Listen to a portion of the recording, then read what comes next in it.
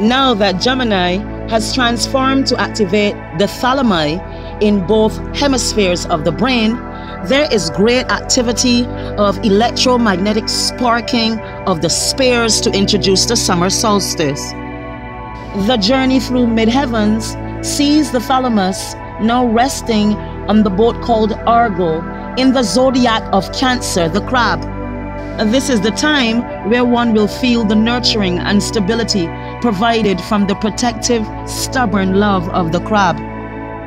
The boat gathers 2 complete sets of chromosomes found in the diploid cell within the cerebral cortex. We can say that this is a direct connection to the story of Noah and the ark. To secure 2 of each life form to be prepared for the incoming flood. The boat is also recognized as the temple of man. This flood is seen in the pathways of the ventricles as the chrism oil flows. There is also a direct connection to the story as we look at the genes of Isis or Genesis. Chapter 25, verse 24 speaks of the birth of Esau and Jacob. They represent the secretions of the cerebral spinal fluid or the Christ oil found in the choroid plexus. The first to shoot out is the positively charged sodium electrolyte. Close behind is the chloride. They wrestle in the chambers with the first active color of red, followed by the dilution of the chloride, creating the yellow. This yellow indicates to the final stages of the colostrum or the Christ oil. The energized red element of the sodium is Esau, and Jacob represents the chloride. These 2 elements also pull water with them. This is your creation of the flood, and the story of the 2 serpents that climbed the ladder of Jacob. Jacob is the heel catcher. The crab is confident as it climbs the hill. It is startled when it hears Ophiuchus wrestling with the serpents. The crab now clutches the leg of Ophiuchus because he blocks the view of the top. He is braced by the snake that is wrapped around his waist. We know that this is the sacral space where the kundalini or the serpents must rise up the terminal ventricles through the spine. When the first eye receives this light, you become the serpent bearer. The serpent bearer becomes the deity of light.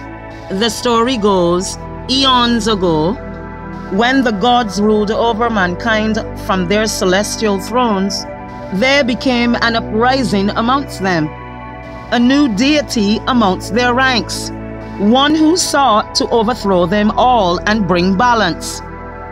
Ophiuchus, with his mighty serpent wrapped around him like armor, attempting to bring balance with this light. They show you that when this chrism oil reaches the head of the serpent bearer, he is now given access to the 7 sisters of the Messier constellation, and they are crowned with the blessings of the crown of Borealis. Ophiuchus is now a divine imitation of the immortal son of the sun risen from the dead. The Egyptians or Commissions thought that Ophiuchus was a pillar of light. Imhotep was credited with the first observations and writings of Ophiuchus. This is made clearer in his first writings of the wounds to the head, brain, and spine. Yet there is no star map found in any of the dynasties in Egypt. It was also suggested that the zodiac of Dendera was originally concepted within the period of the Greeks. Imhotep valued the serpent as a symbol of divinity, clarity, and everlasting life. Hence the creation of Ophelia Atria. Ophiuchus, though, had one that was jealous of him. We hear that Zeus saw this power and banished him to earth. This would suggest that this experience would only last for a certain time and would diminish into the body to regenerate again. It is said any being carrying the mark of Ophiuchus was a descendant of the forgotten deity, known for their abilities and talents to seemingly go beyond logic, transcending boundaries set by their fellow zodiac brethren. This being some of the reasons why this zodiac was kept a secret. Ophiuchus, made whole with a balanced brain and an activated pineal gland, is said to have no opposite on the cosmic clock, and walks the pathway to meet the Commission Egyptian New Year and the return of the Sirius star system, ushering in phenomenal abundance of the mind, soul, and body. There are other stories of a creature called Ophiuchus. It is a compound derived from ancient Greek ophis, meaning serpent, and taurus, meaning bull. Ophiuchus was a creature that was part bull and part serpent. It was a subject of prophecy which warned whoever burned the innards of Ophiuchus would defeat the gods. Berus attempted to burn the Ophiuchus, but was foiled by a bird sent by Zeus. The bird snatched him and sent him to Zeus, who placed him amongst the stars. There are more familiar stories of the serpents and the crab in the myths of Greek mythology. The story of the 12 labors of Hercules. Hercules goes on a quest as the sun to conquer the 12 zodiacs.